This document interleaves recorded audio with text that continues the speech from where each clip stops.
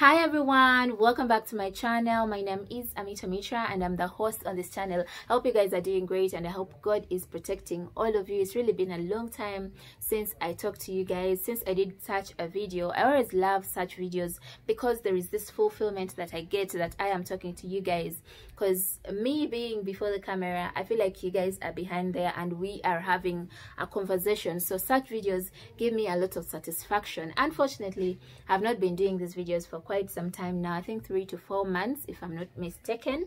Why? Because I was totally down. I was sick. I was really sick. In between, I dropped in a few videos. I really forced myself to do some videos and drop them in between, but clearly for those of you who are so keen, you knew I wasn't fine. I was all swollen. I was really not fine, guys. I was sick. I was battling with some disease, and I really want to thank God that I'm finally free and fine from it. And in the near future, I think I'll open up to you guys. I know what I went through could be something that so many of you guys are passing through, or even don't know that you're passing through and you just need someone to talk to you about it and remind you that you have to go and do a checkup and find out if you have it. Always go, even before I do that video, guys, you should go and check up, like do a general body checkup and find out if you are fine. We are always reluctant to do those body checkups, but there is so much in our bodies that we really need to sort out. You should go and do a general body checkup and find out if there is anything not right with you and treat it before it gets worse, because once you get to know it at a later time, it really disturbs you. It gets you so down, just like it was for my case. By the time I got to know about it, it was really bad. It was so bad. I'll open up very soon. I'll do a video for all of you guys because sharing is caring. I'll definitely do a video for all of us and we will learn a thing or two from that video. As per today, let's concentrate on what today's video is all about. As you guys can see in the comment section, in the title down below, you already know what I am going to talk about. So today I want to talk about opening up a dollar account. Why am I bringing this right now? Why am I even talking about it? Do I even need to talk about it? Yes, I think I need to talk about it to help so many people out there. So many of us are not informed. So many Ugandans are not informed, and I don't know how it is in those other countries, but as for Uganda, I know so many of us are not informed.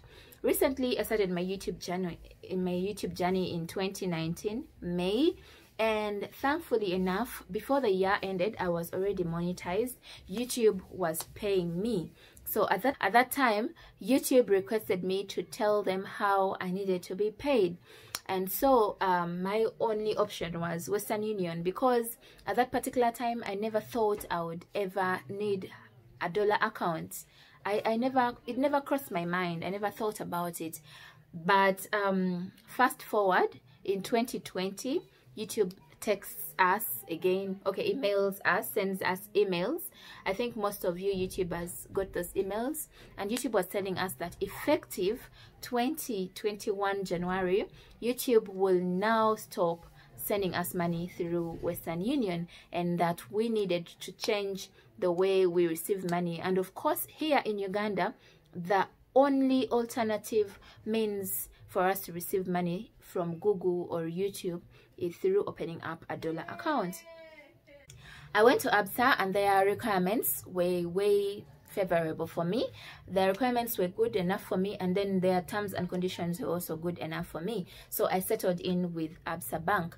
So what did they ask for? They asked me for my national ID. They asked me for a passport size photograph, one colored, and then they asked me for proof of payment, proof that YouTube / Google AdSense is paying me. Someone out there would be asking me, what is the proof that YouTube or Google AdSense is paying me? Those messages or emails that YouTube always sends us every month when our payment is ready are the evidence that YouTube or Google AdSense is paying you. Go to the cafe or your offices and print them out. Print out those payments and then attach them. If you are also working for a reputable organization out there and you don't want to go through the hassle of showing the bank how YouTube pays you, you can just present your work ID. I'm so used to national ID. Your work ID, but your company has to be so reputable, like known and all that. It has to be a very big company for the bank to consider your ID. So if you're working for UN or those big organizations, you can just present your ID and the bank will go ahead and and work on you and open up an account for you. Then the beauty about ABSA is that they ask me for a minimum of $20 to open up my account. Now, why am I calling that beautiful? I am calling that beautiful for those YouTubers who are just starting their YouTube career. So many people out there are starting their YouTube career and they don't have enough money. So if they go to open up an account and they're asking them for a minimum of $100, some of them, especially here in Uganda, can't afford that. So you find someone finding hard time to open up a dollar account because they don't have that minimum of $100 to open up that account. So with ABSA, they only asked me for $20, which is approximately 80,000 Ugandan shillings, if I'm not mistaken. Yes, that is good enough. That is money that anyone can juggle around and get. And then sorry guys, the other thing about ABSA was they told me, because it is a savings account, you as a YouTuber, why would you open up a current account? You don't need a current account, you need a savings account. So they told me with my savings account, they will not deduct anything monthly. The way my money comes, that is it. They're not deducting anything on a monthly basis. So happy with that. And then they said they would deduct $11 at every withdrawal. Every time I'm withdrawing money, they will deduct $11 from my account. But I have one free withdrawal every quarter. Every 3 months, if for example, if I withdraw, let me say January, February and March, I might withdraw in January and they will deduct the $11. Then February, they will deduct the $11 at withdraw only. Then in March, they will not deduct, because they said I always have one free withdraw at every quarter. So every 3 months, you are sure of one free withdraw with ABSA. So I found that very favorable for me as a Mito. I don't know how favorable it is for you, but I might not have gone to all the banks. But before you open your bank account with any bank, kindly go and inquire, seek for knowledge before these banks take your money. These banks will take your money and you'll be working for the banks if you're really not serious about your money and guarding it. So that is it about opening up a dollar account. It's not that hard, guys. It's not that hard. Don't be scared.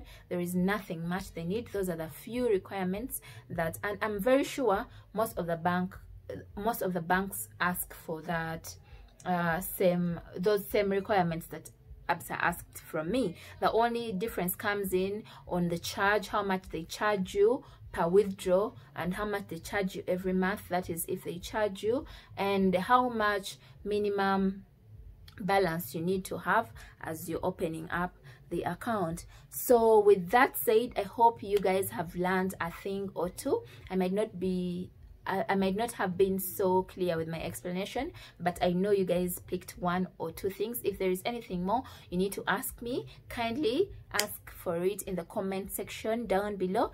So I'll not only talk about the good things about ABSA, it also has disadvantages, because when I opened up my account, it clearly took me about 1 week for me to get my account number and SWIFT code.